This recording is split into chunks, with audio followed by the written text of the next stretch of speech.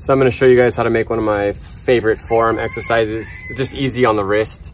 So this one I made a while ago, just a piece of stick. Here's a metal screw in here, tied to a carabiner, and I put it on weight. So let me show you real quick an example.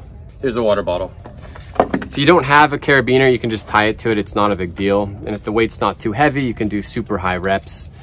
You can figure it out, you can play with it. Also, if you don't have a water bottle or a weight, you can use a backpack filled with books or rocks, whatever you can find to add some source of weight. So here's some ways you can do it. Pretty much, just curl your wrist till eventually the water bottle comes up. You can slowly release it, that's one way, or bring it back up, flip it around. So now you're working up that motion. There's the water bottle. You can do other things with it, but those are the two primary things that I do with it. You might find other resources online. Someone else is doing something a little bit different, but let me show you how to make it. This handle is really small and I actually prefer something a little bit bigger, so I'm gonna be taking it off. Where I live, there's a lot of bamboo, so you can just chop some bamboo down. You'll need to drill 2 holes and then have it, you can tie it on the outside and you're pretty much good to go. But I want something a little bit thicker. With the pipe, it's a thicker handle, so I prefer something like this for right now. So I'll show you how I'm gonna make it. It's really simple. I'm limited with tools, so I'm just gonna use a knife. Here's the pipe.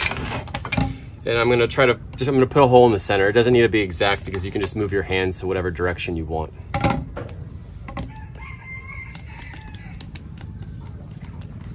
Okay, got my mark.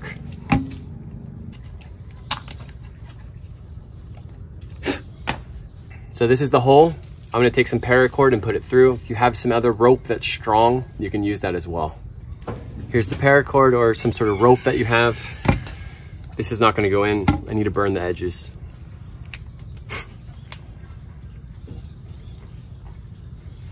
Okay, now we're good to go.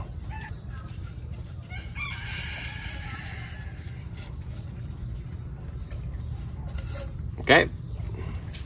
Now that the rope is through, you can either tie a knot, depending on how big this hole is. If this hole is too big, you'll need to tie a screw of some sort to this. But I'm just gonna tie a basic knot.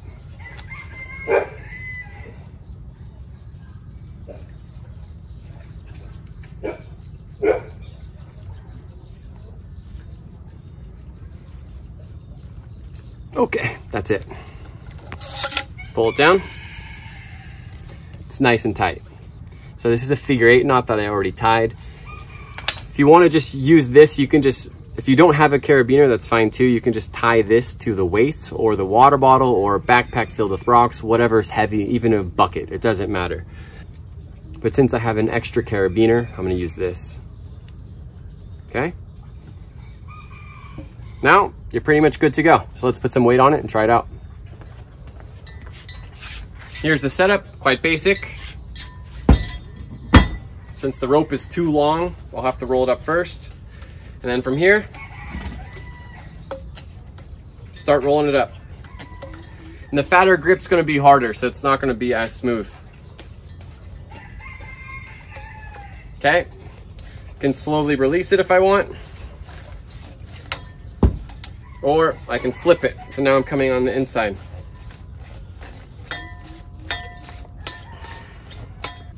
There you go. Very simple exercise you can do for your forearms at home. Happy training.